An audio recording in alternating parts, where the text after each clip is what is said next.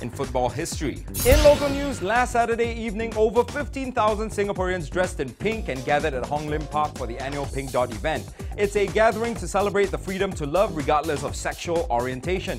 Pink Dot started 4 years ago with an attendance of 2,500 people, and there was a 50% increase in turnout from last year.